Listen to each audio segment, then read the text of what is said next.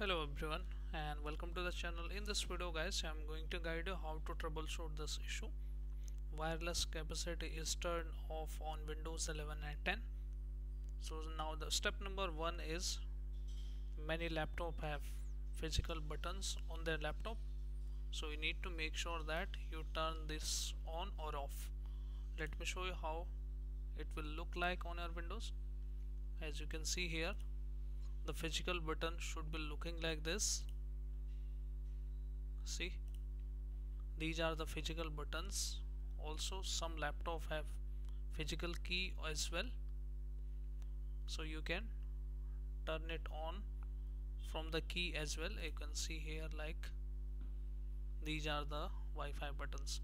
So make sure you don't turn off your button, and if you have done that, you can turn it on from here. So this is the first step. Now move on to the next step. If this also doesn't help you,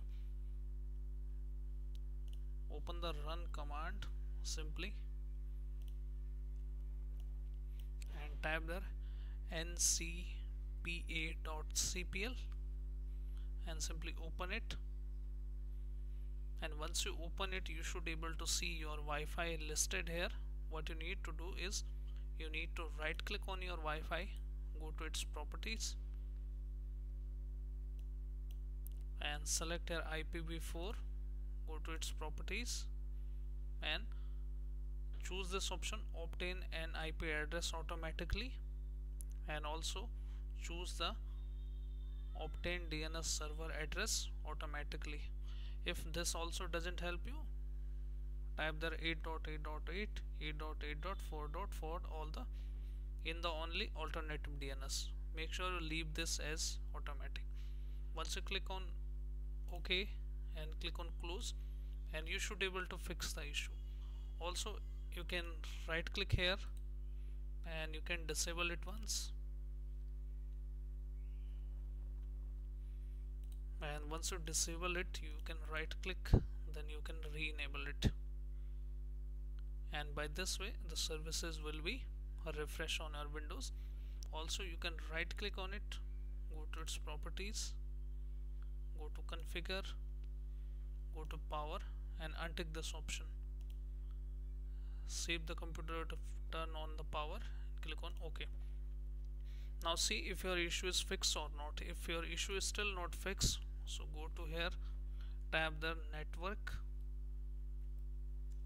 reset, and once you tab network reset, click on this option and click on reset now and click on yes, and thereafter re-enter the password of your Wi-Fi, and all the setting will be restored to the defaults and your issue will be fixed. Also if this step also unable to fix your issue, right click on your start menu, then click on device manager, and we are going into the updating the drivers here. From here choose the network, this one, network adapters, right click on your wireless adapter, right click update, simply search automatically, and also you can try the older one from here and click on next and restart your Windows. I'm pretty sure your issue will be fixed. So I hope guys this video helps you. If yes, then hit like, subscribe and share. Thank you. Thanks for watching.